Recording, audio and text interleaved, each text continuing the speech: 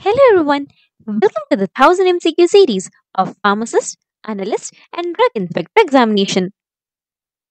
This is our exclusive course for Kerala Analyst Grade 3 examination. So let's get ready to crack the exam. Coming to the first question of the day, which of the following cholinomimetics activate both muscarinic and nicotinic receptors? Is it globulin, pilocarpine, carbachol or bethanechol? Yes, it is carbachol. It is a direct acting cholinomimetic that stimulates both muscarinic receptor as well as nicotinic receptor. This means that it has a wide range of effect in the body, which include lowering the heart rate, increasing the saliva production, constricting the pupils, as well as promoting urination and defecation.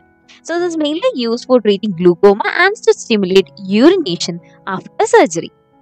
So the correct answer for this question is option C, carbachol. Coming to the next question. Nerve impulses from the cochlea arrive first in which region of the brain? Is it auditory cortex, thalamus, medulla oblongata or all of the above? So the cochlea is the inner ear, which converts the sound vibration into electrical signals. Now it is attached to auditory nerve. So these electrical signals travel through the auditory nerve to the brain. Now in the brain it reaches to the medulla oblongata. So the auditory nerve will first reach the cochlear nuclei, which is present in the medulla oblongata. Medulla oblongata is a part of brainstem. So here the auditory information is processed. So the answer for this question is option C, medulla oblongata. Now, bioavailability is expressed by the formula.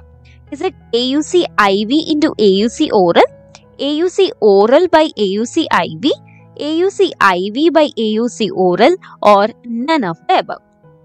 Yes, bioavailability means it is a fraction of administered drug that reaches the systemic circulation in the unchanged form.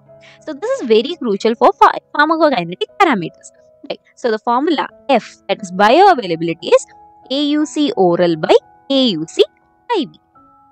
So the answer is option B, AUC oral by AUC IV. Now coming to the next question. Which of the following local anesthetics is more water soluble? Is it tetracaine, lidocaine, procaine or bupivacaine? Yes, the local anesthetic that is more water soluble is procaine. Coming to the chemical structure of this procaine, it is having hydrophilic portion, that is the water soluble portion, as well as lipophilic portion, that is the fat soluble portion. So procaine has nearly simpler structure. So more dominantly it is having hydrophilic component, which means water soluble component. So the protein's higher water solubility contributes to the faster onset of action because it is getting readily dissolved into the interstitial fluids. Right. So it is having shorter duration of time because of its high water solubility. It can be easily removed from the site of infection. So the answer for this question is procaine. In AICTE, the chairman is appointed by, is it the state government of Delhi, the central government, the election of registered pharmacists or the president? Yes, the AICTE, it is a statutory body under the Ministry of Education in the Government of India. So the central oversight is the main authority which appoints the chairman here. Right. So the answer for this question is central government. That is option B. Mephentermine is used as, is it a cardiac stimulant, anti-amoebic, anti-ulcer drug or vasodilator? Mephentermine is mainly used as a cardiac stimulant because it increases the release of norepinephrine, which directly stimulates the adrenergic receptors in the heart. So these actions lead to increased heart rate, increased blood pressure as well as increased force of contraction. So this can be used as a cardiac stimulant. Now, which of the following is a major intracellular electrolyte? So, intracellular electrolyte means it can be intracellular cation or intracellular anion. Let's see the options. Is it calcium, phosphate, sodium or sulfate? So, the major intracellular cation is potassium and the main intracellular anion is phosphate. Now, why these are important? The intracellular phosphate, that is the anion, it is very much important for storing the energy, for cell signaling and for maintaining the pH balance within the cells. So here the answer for this question will be, it is option B, phosphate. Which of the following climatic zones as per the WHO criteria refers to hot and humid climate?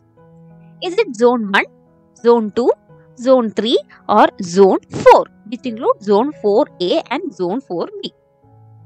Yes, as we know, hot and humid climates, higher humidity, are mainly categorized under zone 4, that is zone 4A as well as zone 4B.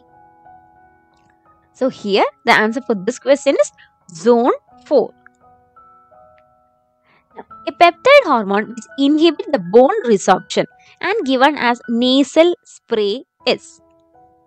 It is cortisol, alendronate, calcitonin or calcitriol.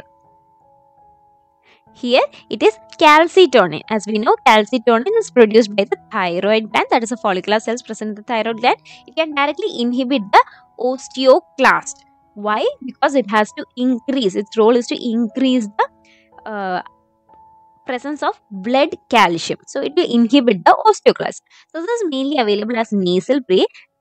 The name of the spray is miacalcin. So this is mainly used for the treatment of osteoporosis, so as to stop osteoporosis in postmenopausal women. So here the answer is calcitonin. Some of the organic reactions are catalyzed by a product obtained from starch on treatment with amylase. Okay, is it amylopectin, amylose, cellulose or cyclodextrin? So here they have asked, it is used for catalyzing also. So the answer is very clear, it is cyclodextrin. Cyclodextrin is obtained from starch by using the action of amylase and it is used for catalyzing various organic reactions also. Right. So the answer for this question is option D, cyclodextrin. So this is our exclusive course for Kerala Analyst Grade 3 examination. So let's get ready and crack the exam. Hope you enjoy the video. Thank you.